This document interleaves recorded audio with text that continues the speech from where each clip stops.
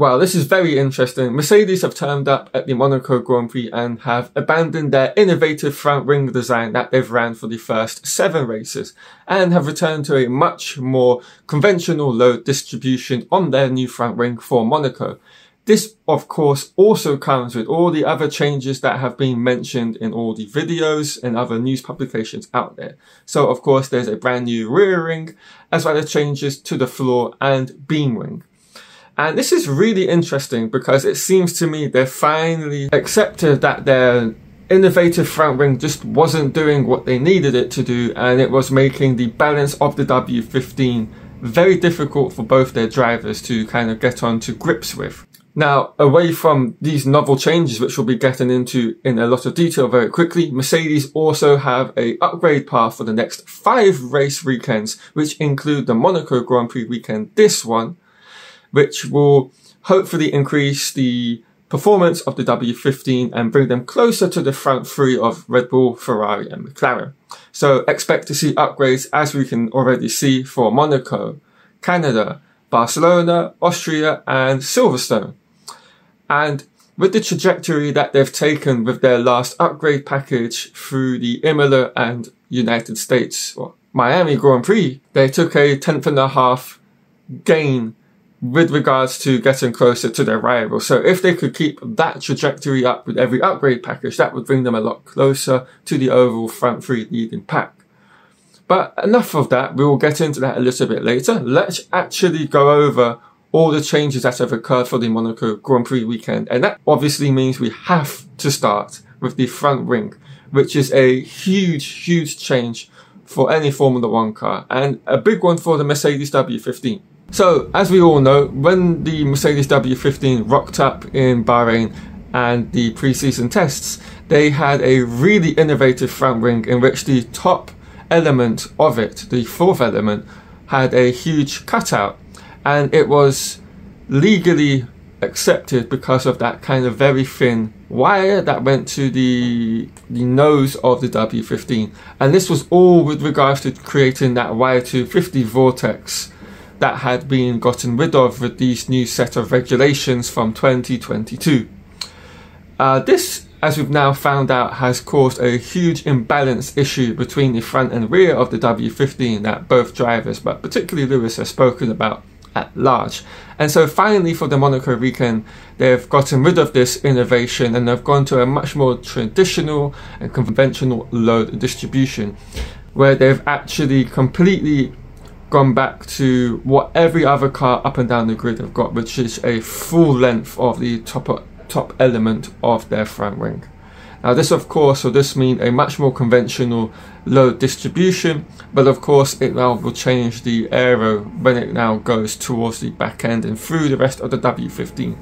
So this should obviously help create a stable balance now throughout every kind of phase of a corner. So the corner entry, mid-corner and corner exit should have a very stable platform for the car. And of course, further back, there's slight alterations to the floor of the W15. Now, these are a little bit harder to actually spot because obviously after their huge upgrade to the floor across the Miami and Imola Grand Prix weekends, there was a very noticeable change with the floor edges and how they've increased the amount of streaks that they have on that floor edge. This isn't necessarily something that is going to be very easy to see, but I will explain what it is. So it's all about where the cis fairing, the lower cis fairing on the floor kind of comes out. They've increased the local inboard floor volume, which of course increases the local flow acceleration in this area, which in turn generates more load for the car. So it's a very small, subtle change to see to the naked eye if you don't know where to look. But it should help to increase the overall load for the floor as well, which is of course what they're looking to achieve. And now we come to the rear ring and beam ring on the W15, which again, as I've mentioned, with this being the Monaco Grand Prix weekend, it's all about increasing the downforce and the load that the W15 is producing because it needs the maximum amount that it can for the streets of Monaco. And for that, with the rear ring, Mercedes have increased the camber of the wing elements, which of course increase the local downforce and drag. and it's a ring specific to the Monaco racetrack. And again, the same can be said of the beam ring. Again, they've increased the camber of the beam ring elements, and this increases the local downforce and drag for this area. So it seems to me that the team just want to maybe get a very stable platform and balance between the car, and just increase all the drag profile, and just to see where they can get for this weekend.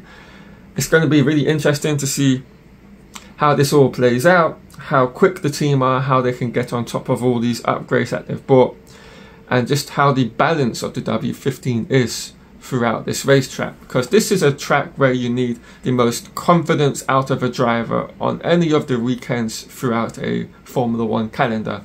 If you're not comfortable in your respective car around the streets of Monaco, you're not going to be able to push, you're not going to be able to get as close to the walls as you need to be to get that last couple percent, last couple half a tenth out of your car in the qualifying session, to be able to put it as high up the grid as possible.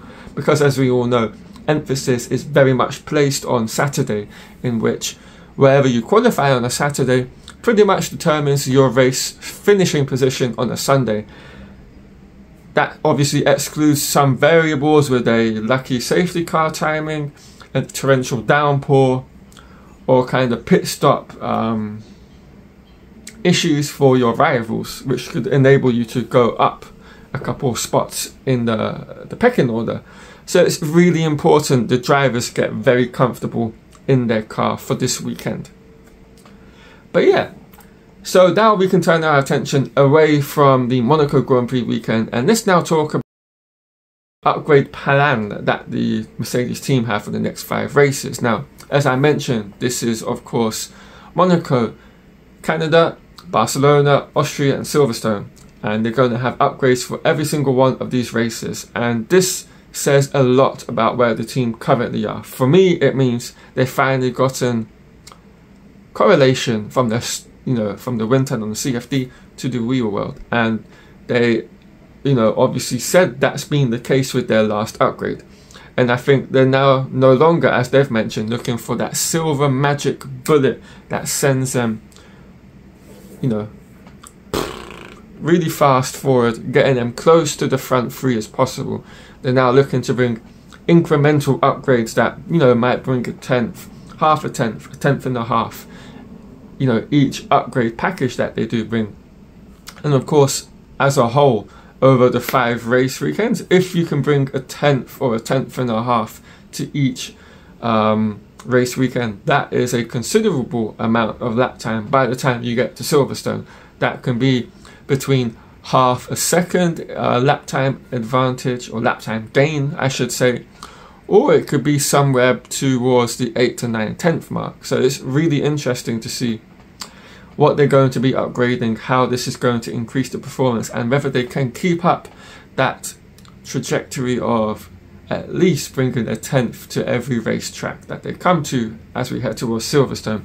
And as we all seem to see when it comes to Silverstone, their cars, no matter how bad they are at most other circuits, it has a performance increase around that track.